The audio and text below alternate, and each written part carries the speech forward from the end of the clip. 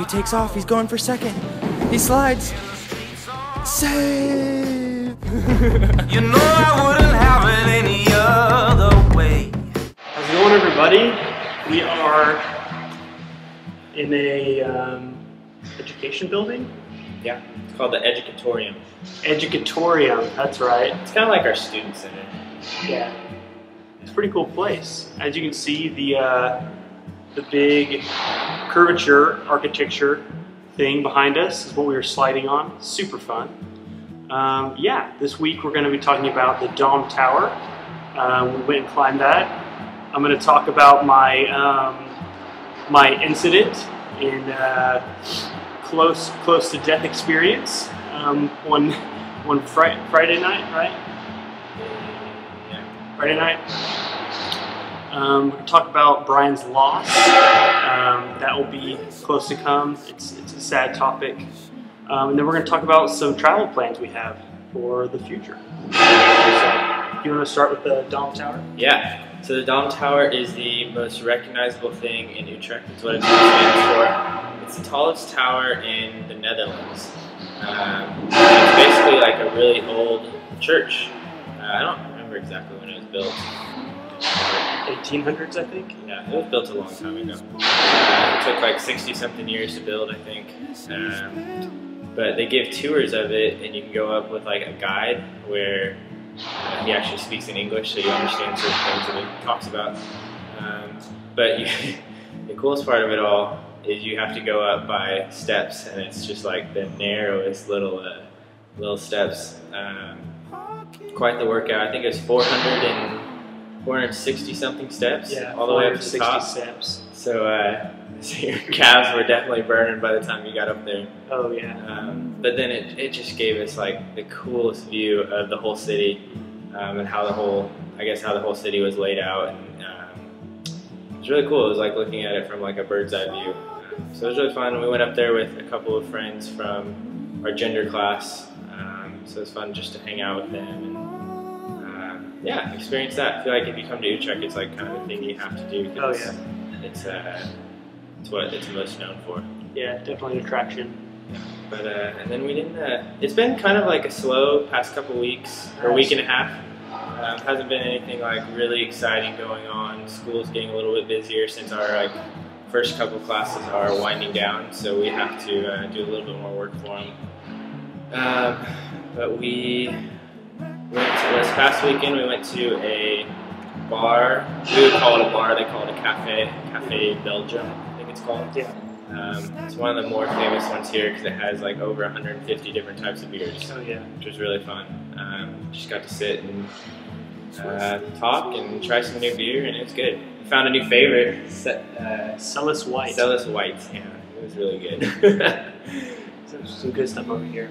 But we had a little bit of a scary moment on the way back. I'll let Eric tell you. So my near-death experience. I was walking back, right, and I only had 2 drinks. Okay, so nowhere near anywhere where I'd be out of it. What was that? I forgot you could see me on the screen. Oh.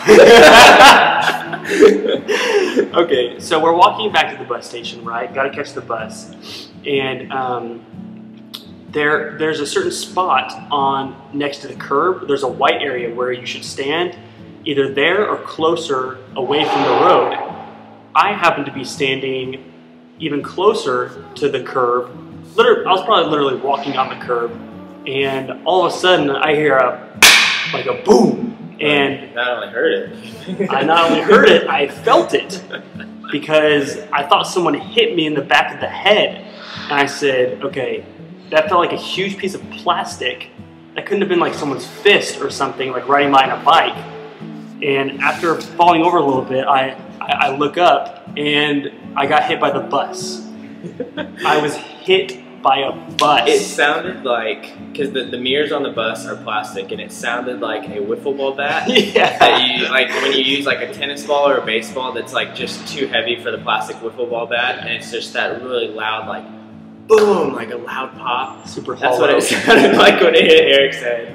And we can laugh about it now because he didn't get hurt, but Yeah. all night I was making sure, like, hey, what's 2 + 2, and like different things like that. The next morning I was like, okay, it's 2013. My mom's name is this. My dad's name is this. Okay, we're good. I know. Okay, awesome. But so that was definitely a memory. Didn't exactly come to Europe to get hit by a bus, but No. hey, it happened, and you survived. When you're not paying attention, you get hit by a bus. So, and then I had a little bit of an unfortunate circumstance. I guess it was the next weekend. It was next Friday. We have bike shed. Everybody rides their bikes everywhere. We already told you. Of course, the ignorant American, I was like, oh, it'll never happen to me. No way. And and so I went downstairs. We have a personal bike shed for our dorm that we live in. Yeah, and it's even like locked in. You have to get into it Locked with the in. key. You have to have a key. So I went in that, and then inside that, there's even like different sections for like the rooms that you live in. So only like, I think only like 3 or 4 floors can get into our little personal section. Yeah. So we always parked in there. Eric and I, neither of us ever lock our bike inside that thing because we figure if somebody's going in there, they don't need a bike, you know. They already have a bike, but but I went down on Friday night as we're getting ready to go out to find no bike down there. So it's really disappointing. I kind of formed like almost like an emotional bond to my bike. I'm kidding.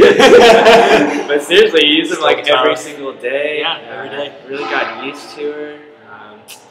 But unfortunately, it's gone. It never showed up. I went to the offices and asked to see the security footage, and they're like, privacy rules, you can't see it. And even if you could see it, you couldn't do anything about it. So I was like, what the heck are the security cameras for then? But just to scare people.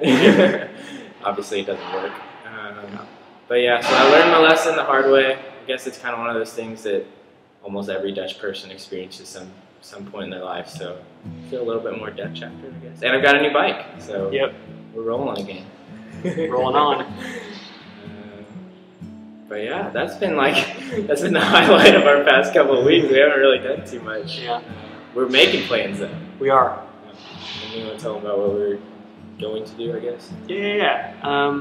Yeah, so we've been making a lot of plans. I don't know if we've already told you, but we're going to Paris for Easter. Very excited. Meeting up with Dave Reed up in Paris. It's going to be an amazing time. Hopefully visit a cathedral on Easter, something like that. The Louvre, Eiffel Tower, Louvre. wine and cheese, Wine and bread, cheese. Croissants in the morning. baguettes in the afternoon. Baguettes. Yeah, it's gonna be great. And then we booked our hostel and our bus ticket to Berlin for spring break. We're also trying to schedule a trip to go visit Dave up in London for a weekend, so gotta hit that scene as well. All sorts of places. Looking forward to it. Hopefully we'll have to do like a vlog in each different place that we go, just to try to give everybody a taste for what all the different cities are like.